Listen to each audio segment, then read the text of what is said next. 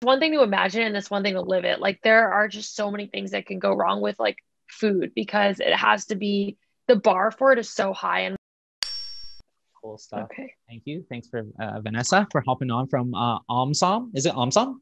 Yeah, it's awesome. You got it. Omsom. You know what? I completely fell in love with your brand even more after knowing the meaning of Omsom. Can you tell me a Yes. little bit more about the meaning of Omsom? It's such a smart name. Thank you. Yeah, it's really funny. Omsom is based on a Vietnamese word, Omsom, and it's a phrase that means basically noisy, rambunctious, or loud. And it's actually kind of a critical word. It's like what our parents would use to scold us when Kim and I were being like just raucous kids, like, making a lot of noise in the back of the car and then being like, be quiet. They'd be like, oh, you're so Omsom. And we kind of were like, oh, wait, we love that energy. Like we kind of want to reclaim that word and make it our own because there's this model minority stereotype of Asian Americans being kind of like quiet or docile. And we were like, that's not us. We're Omsom and we're proud of that. And let's like have our brand energy really be based on that life experience of ours. It's such a unique experience that is I personally feel is very true to our roots. Like I'm an Asian, my family's like that. We have a big family as well. So every time we come together, it feels like that energy is like it's super Yeah. chaotic, but Yes.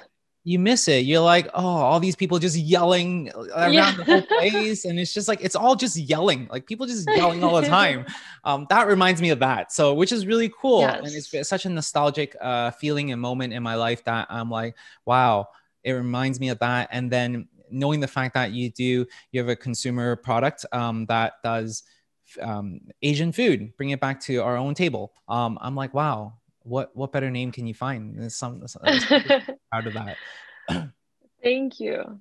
Yeah. So yeah, thank you. And by the way, thanks so much for hopping on this interview. I know you're super busy. When I first, like I was telling you earlier, when I saw your brand, I'm like, oh my goodness, I must meet Vanessa because, like I was sharing with you, there's a lot of people that are, and when they're in the food space, it's very like a traditional food space. And it's such a fragmented world where there's also the tech world of food that's brewing, but it's such a disconnected world.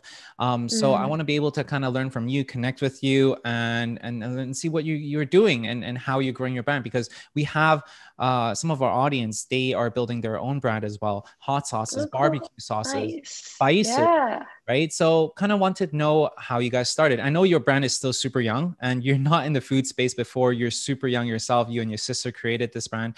Can you tell me a little bit more about like what was the inspiration behind this brand, aside from the name, of course?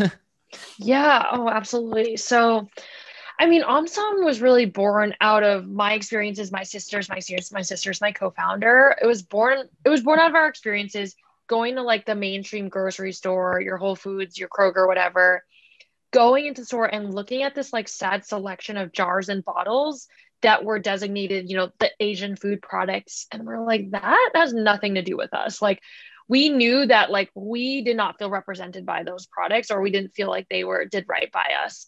And as time went on, we saw, as adults, the shelf still looks the same.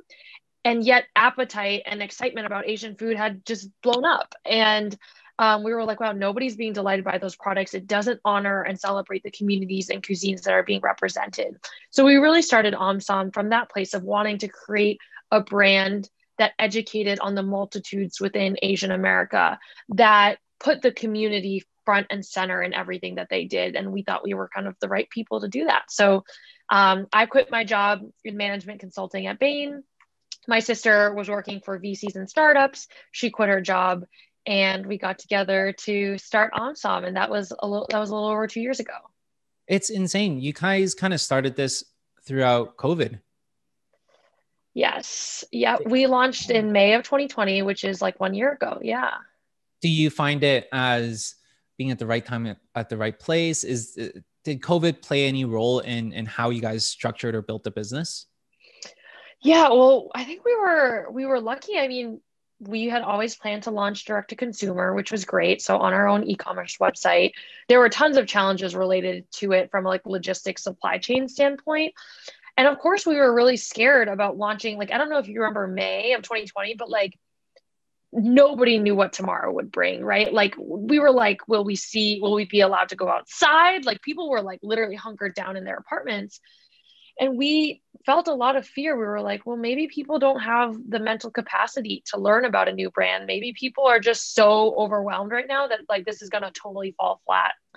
And ultimately, we just decided, you know what, like we put so much heart and soul into this brand.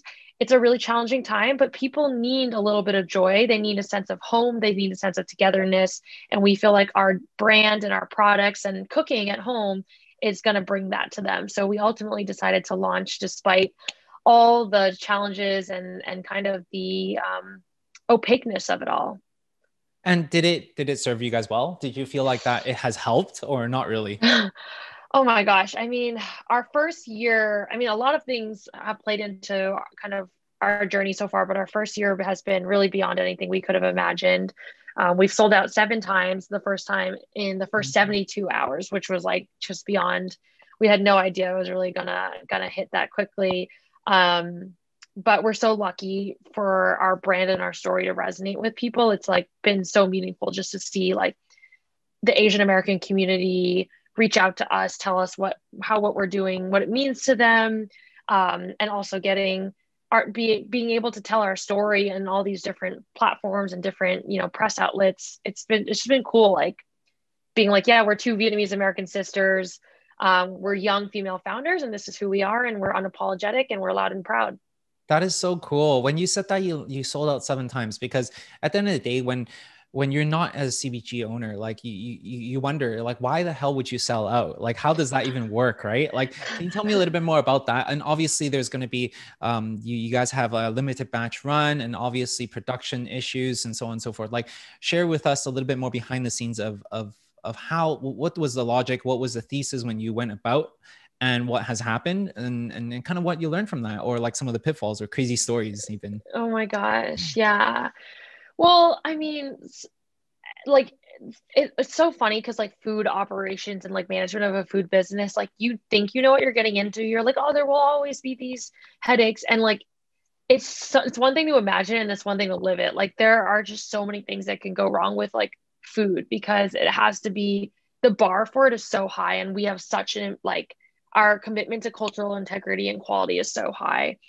But and that complicates things, right? Like our sourcing of ingredients is really complex because, for example, another Asian food brand might be like, okay, I have 5 products, you know, a Korean one, a Japanese one, a Chinese one, whatever. And I'm going to source one kind of chili from China and put it all of them. They're all different amounts of spicy. So I'll just change that and that'll be that. They have to source one type of chili. At Omsom, because we're so committed to cultural integrity, we actually have a really high bar on different things. So one is we work with who we call tastemakers. So these are acclaimed chefs from each of these cuisines who are of these backgrounds or from these countries, who actually work closely with us to develop the products themselves. And they have such a high bar because they work in restaurants. So they're like, this better taste like I just made it in my kitchen.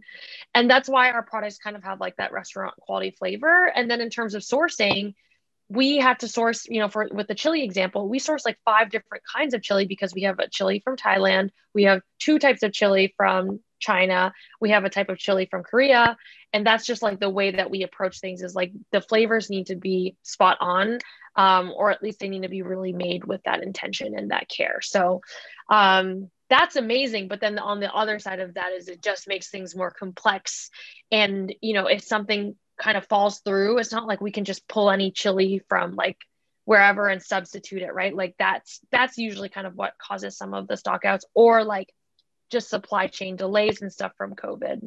You know what? This opened a whole can of worms. I'm like, how the hell did you even manage to do this? Because first of all, I'm not sure if everyone knows, like, so to import a, let's say, container to, let's say, Vancouver, where I live, it used to be like a 40 feet high cube, maybe like $4,000. Now, $12,000 times 3 times 4. And on top of that, logistical timelines, 3-4 months. You have to book the container before you even have things to actually put onto the container. That's just what I'm seeing. I can't imagine for you guys, is that the same issue? Oh, 100%. We're seeing things like that across the board with our packaging, for example. So this is an example of what our product, one of our products looks like. Like this film, which is like the outside of the pouch, like the lead time on that, like went like it 3x over the course of COVID at certain points. So we would like plan, we'd be like, okay, well, it'll take X number of weeks to come in. And then like next month it went from like 6 weeks to like 10 weeks. And we're like, okay, well, we're planning on having it now, but now we have to wait 4 weeks for it to arrive for whatever reason. So yeah, oh, absolutely. Stuff like that happens all the time. That is insane. You guys are not only a sourcing company, a direct to consumer company, but a logistic company as well. It's insane. When you talked about sourcing ingredients from different parts of the world, does it mean you have to travel to those places, or do you already have connections within those places where you can actually draw from? We have not, well, definitely with COVID, we couldn't really do much traveling, although we would have loved to. There were times where we did pre-COVID, mostly actually around the country, meeting folks like in California where they import a lot of this stuff. And at times I literally had my parents go because it would be like a Vietnamese supplier that only spoke Vietnamese. So like I'd be like, hey, I know you're going to California to see like our grandparents like want to do me a quick favor and drive an hour to Pasadena and talk to this person for me. Like we've had all kinds of things like that happen just to bring this to life, and we wouldn't compromise, so we had to really bend over backwards on some of it. But yeah, we at times will source 10 different versions of the same ingredient and taste them all alongside our tastemakers to really pick the best one. And yeah, and we've done tastings with our parents as well, like blind taste tests. It's really fun though. That is so It's the cool. product development is hard, but it's really fun. I can imagine, and even the sourcing, and I think like what makes you guys so special and me so gravitated towards your brand is because you guys are so authentic, and every part of your journey is such a good story to tell. Even for you guys, when the borders open up, you guys can travel around the world just to source your ingredients. That was such a great content. Oh my gosh, that'd be Oh, amazing. that'd be so cool, right? Getting spices and the flavors in, like, for example, India. That'd be so cool. That'd be And so cool. yeah, so I'm super stoked to continue to follow your journey on that. Now, when you guys are creating this, I know that you guys raised a bunch of funding for this as well. You guys are still in your seed round, or have you guys raised your Series A? Yeah, we're in our seed round and we are a really small team still. Right now we are 5 full-time, about to be 6 full-time. Mhm. But when we launched, and even for 6 months after launch, we were still 3 people, myself, my sister, and our marketing director. So yeah, we've been kind of like slowly growing the team, but in general, we've been really just thoughtful about it. And we really just first and foremost want to center our community in everything that we do. And that's like something that we definitely layer on to thinking about fundraising is like, okay, do we have the right investors that are really going to allow us to prioritize our community? So for example, over 50% of our cap table is comprised of either BIPOC, LGBTQIA, or female founder or female investors. And that was a lot of work because, a lot of the big checks don't come from people of these backgrounds. They come from, to be frank, white men, Mhm. and older white men. And so we really kind of went out of our way to make sure that we had a cap table that was representative of the future that we want to see. Is raising funding part of your strategy to, like, that's your growth? This is what you want to do, take on VC capital and just continue to grow like that? And No. It's a really great question, and obviously everybody has their own approach. But I think that in general, like I really value optionality. Like I value investors and them giving us a perspective. But I also think at the end of the day, like I definitely want to, Kim and I still want to be in control of what we're building because, again, we care about the Asian American community. We don't really want to hand that over to, somebody else. So that's definitely a big part of it for us. And then in terms of the strategy long term, like I just think, for a food business too, like you see a lot of food businesses that not like a software, like a delivery or, something like delivery app. That's a little bit different. It's ultimately software at the end of the day is the product. For us, at the end of the day, the product is food. And so I just think I've seen brands just like raise too much and then feel like so much pressure to grow so quickly. And then it ruins their company culture. And I think it puts a lot of pressure on what could have been great companies. And so we're being very diligent and thoughtful about that. I love that. That's precisely why I asked that question, because I feel like you guys are so authentic. You're so authentic. And I think that's what would make you guys super successful. I think I'm so fun. I'm very inspired. So thank you. Thanks for that. Thank you. Yeah, Um, of course. when I'm thinking about creating a brand like yours, I just feel like there's going to be a really big need of capital, especially when we're talking about the production of such a big, like what's your MOQ? What's your minimum order quantity that you need to create Um, for each so sauce? yeah, so it has actually it's gonna increase, but I mean when we started it was pretty reasonable, like some units. That's quite a bit. And then the reason why I asked you that question is because for someone who's just starting out, they're not raising capital to start their own sauce company. A lot of them, they're just making it from their home. I'm just wondering, like, what can they learn from you? What can they take away from something that you have learned? Maybe a pitfall that you've made that you wish you hadn't made to begin with. Mm, wow, so many. So many mistakes and incredible learnings along the way. I would just say that I would say that there is no one right way or one right journey to build a company. And I think there's a lot of what I see is like founders comparing themselves to other founders and being like, well, they raised this much or they grew this quickly. And there's so many factors that play into it. And the outcome can look the same for a lot of companies and they can take really different routes there. So for some companies, like raising anything beyond a family and friends round doesn't make sense. For other companies, it might make a lot more sense depending on the product or the brand or the go to market strategy. And I think that making sure to understand like what makes your product different, what makes your strategy different than others, and therefore why you're going to make the decisions that you're going to make, whether it pertains to manufacturing or capitalization or marketing, hiring, for example, all these decisions should come to like one core strategy, and it'll be very different for every brand. It'll make sense. Different strategies will make sense depending on the founders, depending on the product. So I would say, definitely learn from other people, but don't compare yourself and pull back the layers instead of just like looking at like, well, they're at this milestone, I'm at this milestone. Really try to understand, well, why are they at that milestone and why are you here? And like, what does that mean for your next step? I just see a lot of founders get down on themselves or make decisions from a place of comparison as opposed to from a place of really deeply understanding who they are first, like who is their brand, what is their product, and what mean does it meet, and who is it serving. Like you really got to understand that deeply, and then the decisions become a lot easier. I love that. I love that because I think like part of your background allows you to really understand the importance of that. It might seem like a very simple journey to be able to find yourself and to be able to be so confident to own that and to actually put in like all your dollars under your own thinking and your who you are. But then it is actually very, very, very difficult to find that.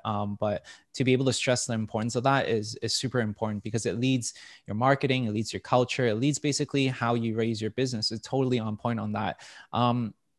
Do you want to share some of your playbooks that you found successful on how you first launched, like specifically direct to consumer? Is there a playbook that you can share with Yeah. us that you're like, hey, that worked for me? Yeah. Yeah. I mean, there's so many learnings that we've had. And I think one of the things that I think, or I get a lot of questions about in general is like, okay, there's so many brands out there. How do I cut through the noise? Like that's the number one challenge for a brand that's young and just putting themselves out into the world. And I think there's a couple of things that I think are extremely important. So the first is really understanding who you exist for and being very clear and relentless about that. Because it's very enticing as a founder to be like, well, if I just am for more people, then there's more heads that could buy my product, which equals more sales, which equals better, more successful company.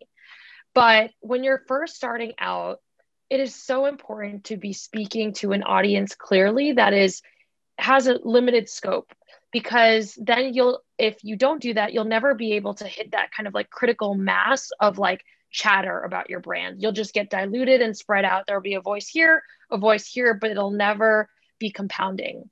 So I think it's extremely important to be diligent about understanding who you exist for to start, and then think about how can I best serve this audience? What are their values? What do they need? And people say, like, I know people talk about this a lot, but I think for consumer brands, it does feel hard because you feel like you're just like limiting yourself.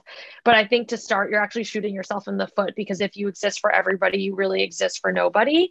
And some of the best brands have done this really well. Like, RX Bar is, I think, a really great example of a brand that really focused on the CrossFit community, got that community to love RX Bar, really stan it.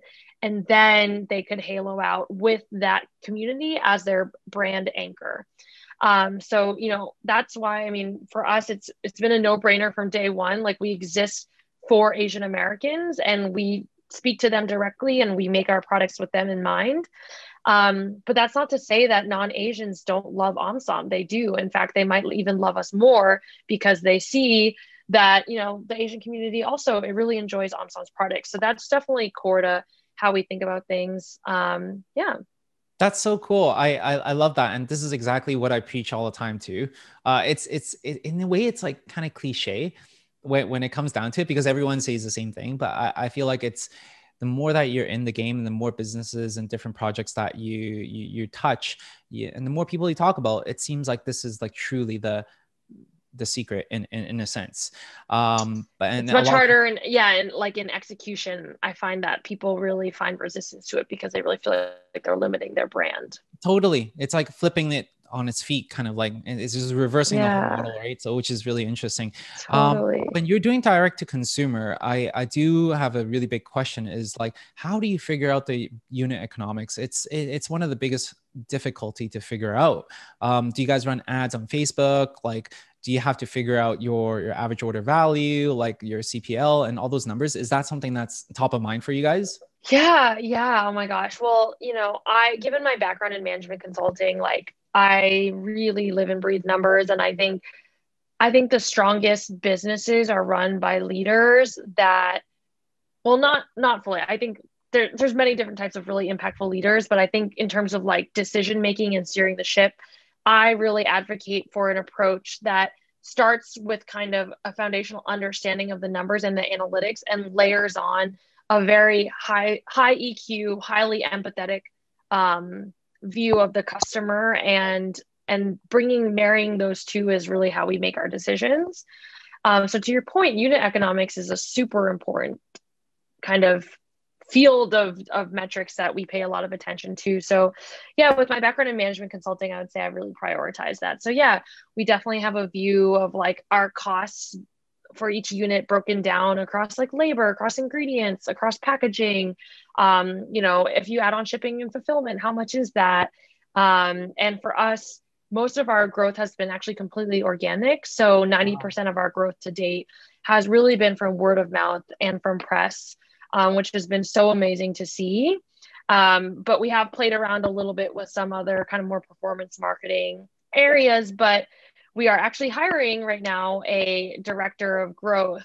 So that'll start to scale up more, which is super exciting. Hopefully we find the right person. But yeah, lots of learnings in terms of analytics and unit economics. Every month at Omsom, there's just like a whole new kind of flood of data that we get to play with. Totally. It's really cool. Was PR and organic your strategy right from the get-go? Yeah, absolutely. So that's what I mean by don't look at other brands, because, one brand might be like, well, my growth isn't 90% organic, but maybe they were so focused on ads and that was their strategy, right? So, and same with us, like we could say the same, like, oh, we haven't, figured out XYZ in terms of performance. It's like, yeah, well, you weren't focused on that. You were focused on organic marketing. So for us, we always felt like that was just the least risky way of launching, because like it doesn't cost as much basically. So we just launched in a lean way. Like we launched with no ad spend. And in fact, we didn't touch ads for like probably like 6 to 8 months into our journey. And we just really focused on telling our story, not like just once on our Meet Us page on our website, but every single day we tell our story through our social, through the interviews we do with press. We just like to show up as we are and talk about the things we care about and hopefully create space for dialogues that are important as it relates to the Asian American community and Asian culture. It's, you know, what's really crazy is that what you're sharing with me is so wise, and it's like you have such a good business acumen, which is so cool to see in such a young founder Thank yourself. So you. like I'm like really blown away by that level of clarity you have, because it doesn't come easy for sure. So Thank you. congratulations on that. And I mean, Appreciate that. there's so many questions that I want to continue asking, but I know your time is short. So I'm really super thankful already for you being here. Any plugs? How can we find you? How can we follow you? What do we want to do? What if we want to be part of the conversation? How can we best support you? Thank you. Oh, I appreciate that, Wilson. Yeah, well, you can find us in a couple different places. So our website is omsom.com, which is omsom.com. And there you'll find kind of the little universe that we've created. And if you want to even go deeper, you can find us on Instagram at omsom. And really, this is where you'll kind of get to feel the heart and soul of like who we are and what we care about and how we show up as a brand. We have an incredible newsletter run by my sister. Every week she sends out her weekly newsletter called The Shout. And it is literally just like a deep dive into Asian culture. Sometimes it's just like funny stuff like memes. Sometimes it's like, these are important topics and issues we need to talk about. I really recommend reading that. And then me personally, you can follow me at Instagram at Vanessa T Fam. And my DMs are open if you have questions. Thank you. Thank you so much. I definitely a super big honor. Thank you. Thank you, Vanessa. Yeah, so happy to be here. Thanks for having me, Wilson.